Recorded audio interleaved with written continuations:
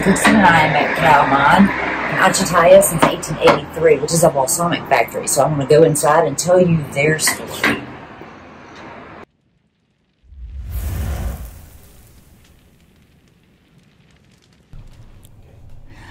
On my first trip to Canal 9, I was given a very lengthy class on the making and the process of balsamic vinegar.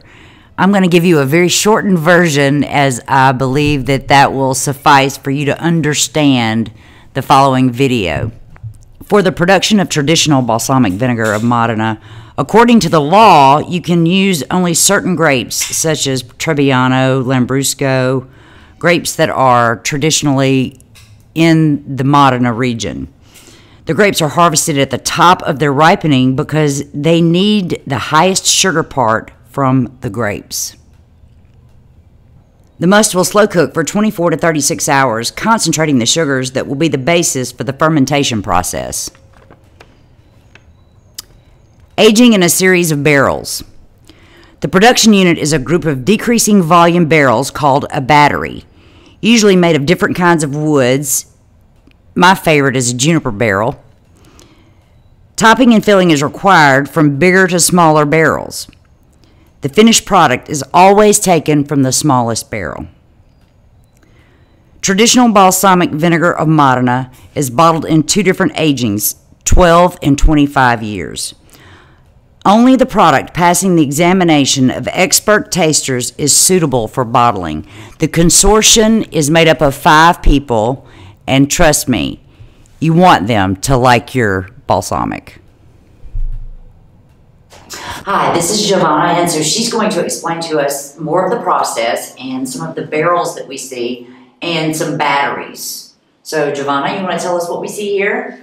This is just the beginning of the traditional balsamic vinegar. This is the biggest barrel we have concerning the production of traditional balsamic vinegar. And in these barrels are... We have cooked must. Cooked must, right. So this is the beginning. Yes.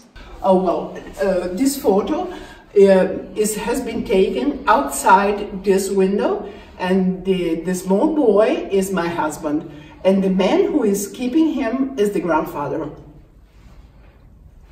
And this other one is the other grandfather, and he was a cooper. And here we have many special tools he was using to make the barrels. The only juniper barrel we have. And from this juniper barrel we have a very, very limited production, because we have just this only barrel to take the final product. And I think you told me you only get 50 bottles a year. Yes. Yes. Wow, that is very, very small amount. Exclusive. Yes. Yes. This is a very peculiar product. And but we have just this amount of bottles, because we have just 1 barrel. This is a battery of 10 barrels each. This is the biggest one. That is the smallest one. We have 3 of this battery of 10 barrels each, and from this 3 battery we have our top product, Vittorio. But that we have only 100 bottles a year. Why we have only 100 bottles a year? Because we take just the product from the final product from the small barrel, the 3 small barrels over there. Right. Now, tell me about the oblong barrels over there. They were the barrel of the grandfather.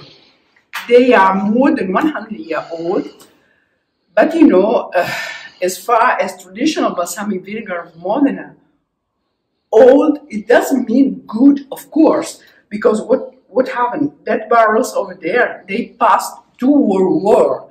And do you think that the grandfather during the World War, he had in mind to make filling and topping and to put the fresh must in the biggest barrel? I don't think so. I think he was just looking after his life. So what happened? That barrels remain with their liquid inside for many years, for the time of the war. They give a very good product, but not our best. Our best product is coming from these 3 series of Bavaria that my husband started in 1960 about. Because he didn't have a war to worry about. No. Yeah. So every year he was making filling and topping and putting the fresh must in the biggest barrel. You know, traditional is really very, very good. Is every year you make filling and topping and you put the fresh must in the biggest barrel. That is an amazing story. Yes. That's awesome. That's quite something. So tell me about the barrels that you have in this room. Yeah. Here we have other barrels, of course, that were barrels of the grandfather, some of the barrels of the grandfather as well. And here, sorry, they are working over here. These barrels, they come from East Europe.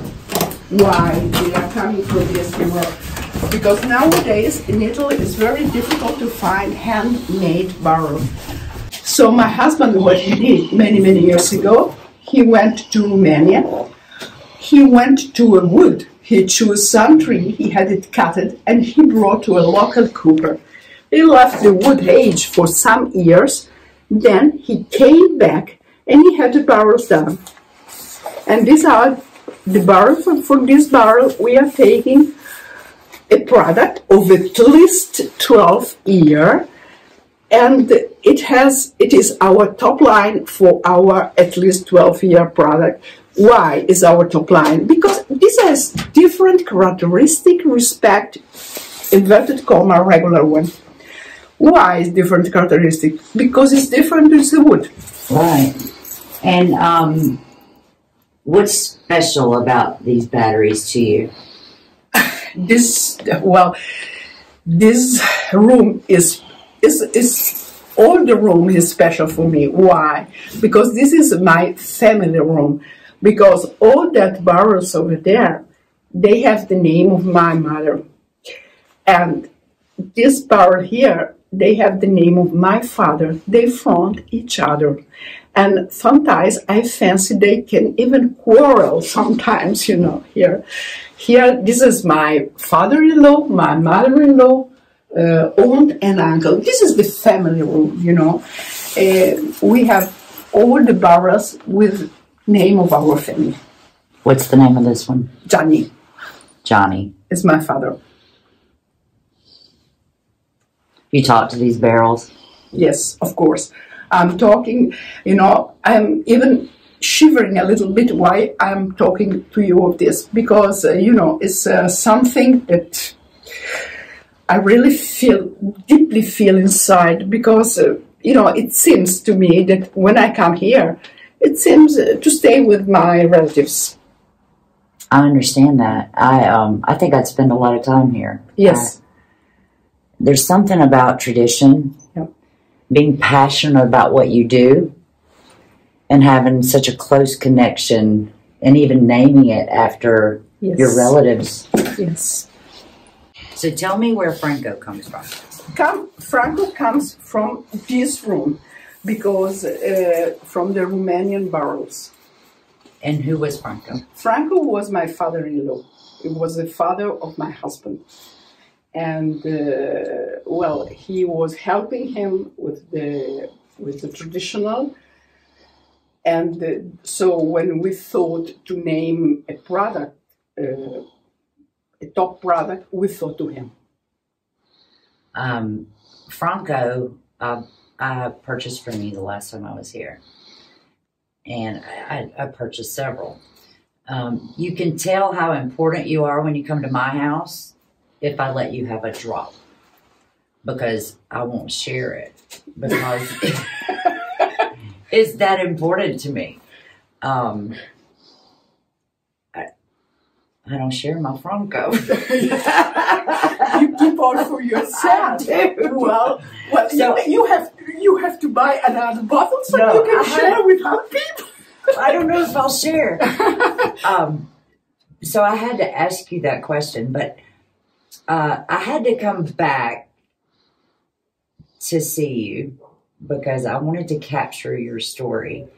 But I also, I just wanted to smell these barrels one more time. And I wanted to visit this particular room one more time because this room is very special to you. Yes. The smell of this room is different than any other room. Yes.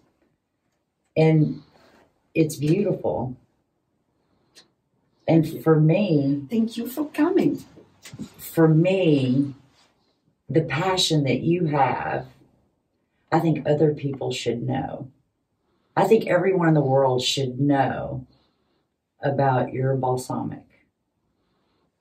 Well, we are really proud of our product because, you know, this is a tradition. It starts from, it has been always here. You know, this tradition is a love, is a sickness. I am honored just to be able to have tasted your product.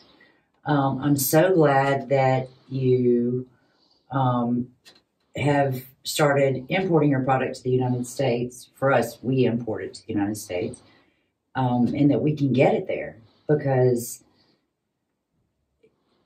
I mean, for us in the United States to be able to just taste something that comes from something that is so loved and so special, people need to have it. They need to know you. They need to know Giovanna. They need to know you and the love that you put in this, because people don't have that kind of passion for what they do anymore. Yes, I can imagine. I can imagine this, but you know, this is just this is the family. This is linked to our family, to our origin. This is something part of us. I just want to come back and thank you for that. You do something that is pretty special. Well, I could kiss you.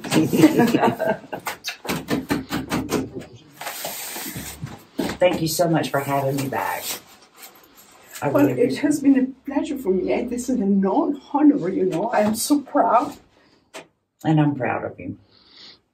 I wish there were more people like you. Thank you.